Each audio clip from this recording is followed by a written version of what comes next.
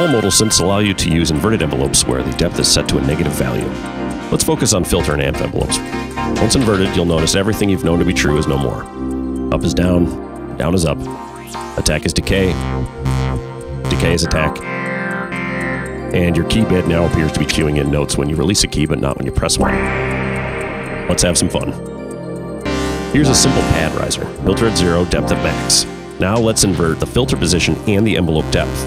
We're left with an inverted pluck and a soft brass on release. This kind of inversion can be taken even further by setting morph at max as well. This is a good example of a sound that's only achievable using an inverted envelope. Inverting our amp envelope is another way to create pseudo-ghost notes. In this preset example, you can hear 3 distinct transients. This is great for riffs and polyrhythmic sequences. Sadly, 1 minute just isn't enough to show you all the crazy fun that can be had using inverted envelopes, so give it a try yourself, and we'll see you on the next Modal Minute.